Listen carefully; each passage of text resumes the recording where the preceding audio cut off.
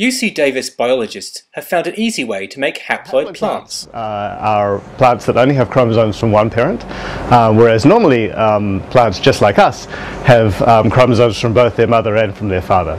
And when we make a new plant variety by crossing together two parents that have a combination of helpful traits, and we try to combine those useful traits, we have to take the offspring of that cross and inbreed them for many generations so that we make a true breeding variety.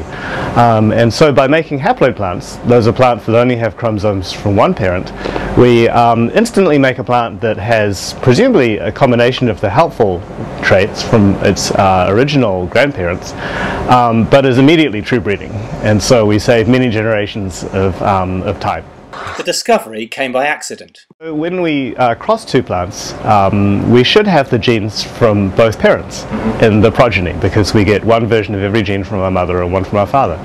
And we discovered in the plants that we were growing that a seemingly impossible thing had occurred. There were plants that only had chromosomes from one of their parents, the normal wild-type parent, and didn't appear to have any genes from the parent that we had altered a chromosome protein in that strain.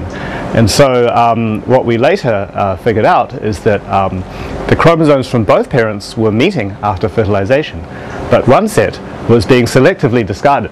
And so that is how we make plants that only have the chromosomes from one of their parents. One obvious idea was that we had just had some other seeds fall into the pot, because the seeds of the plant we work with are exceedingly small. But then the result happened again, and we had some other indications that there was something extremely strange going on.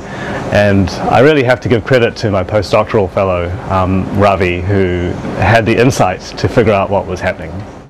It's a big advance for plant breeding. Plant breeders currently make thousands of haploids every year for selected crops, but those methods are often very limited in terms of the particular varieties to which they can be applied. And so our method relies on a chromosome protein which is present in every plant, in fact in every higher order form of life. And so we hope that by engineering this protein in any plant, we can make haploids for crops which are currently impossible. Farmers worldwide could benefit. I guess we hope it'll be a democratizing technology, particularly for breeders in the developing world who are working with crops where tissue culture is very expensive or where haploid production methods just have not been available. I guess you could subdivide our future goals into two big categories. One is to bring the method into many new plants, and a lot of that will be in collaboration with other teams.